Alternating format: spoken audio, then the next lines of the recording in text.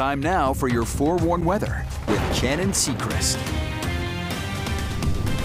All right, Cannon's down there in St. George where it is hot. You were talking about the temperatures earlier. I recommend ice cold showers tonight before you go to bed because, I mean, you're going to be sweating anyway. With 100 degrees temperatures this late at night, Cannon, that's insane. That's a good idea. You need to stay cool and stay in that air conditioning. Luckily, our studio here is air conditioned. Taking a look at this Black Desert sky cam, we're seeing the night vision right now. We see that red mountain out there in the background just kind of outlining. It was a very nice day earlier this morning out on the golf course, and then later on in the day it got pretty hot. Utah Lake also very hot spot earlier today. We had tons of people out on the lake enjoying their day with those warm temperatures up there in the northern portion of the state. The high temperatures since midnight, 91 up in Logan, 95 in Salt Lake, 91 through Provo, Delta, and Price as well. Milford 80, 94 in Cedar City, and then 109 down here in St. George. Very, very warm, and those heat alerts coming in hot. Excessive heat warnings through St. George and Lake Powell areas. Those are going to be highs of around 111 to 114 within the next couple of days, Sunday on into Wednesday. Those lows are going to be in those upper to mid 70s, so it's going to stay very warm. Make sure you're staying hydrated.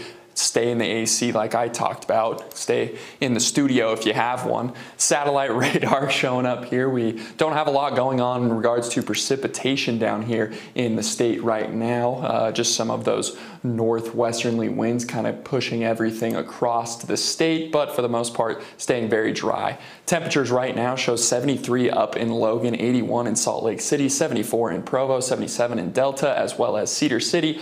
100 degrees still here in St. George as we get closer to 10:30, and then Lake Powell about 95.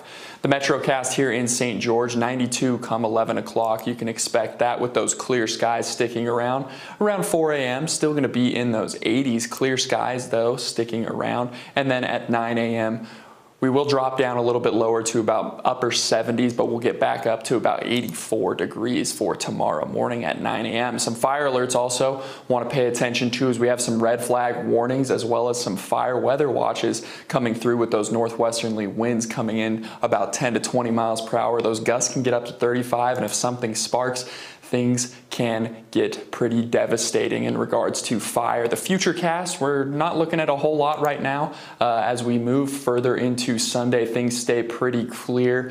We do see some pop-up showers near Manila and Vernal that may be hitting up there, but for the most part going to be staying out of the state of Utah. Into Monday, things still stay pretty clear through Utah, and should be a very nice next couple of days. Tonight's forecast shows about 54 degrees up in Logan, 66 in Salt Lake, 62 in Provo, 57 in Delta, 63 in Cedar City, and then St. George, 73. For tomorrow, on the other hand, things are going to start to really heat up as we see 111 in St. George, 99 in Lake Powell, 99 in Moab, 88 in Price and Vernal, 89 in Salt Lake City, and then 88 degrees up there in Logan. The Wasatch Front, taking a look at the full week forecast. I hope you enjoyed those 80s because we're getting right back up into those triple digits come the middle half of next week. Going to be 103 there on Thursday and Friday. And then in St. George, temperatures have been in those triple digits and will stay in those. 115 expected there on Thursday. So really, really warm down here in southern Utah, guys.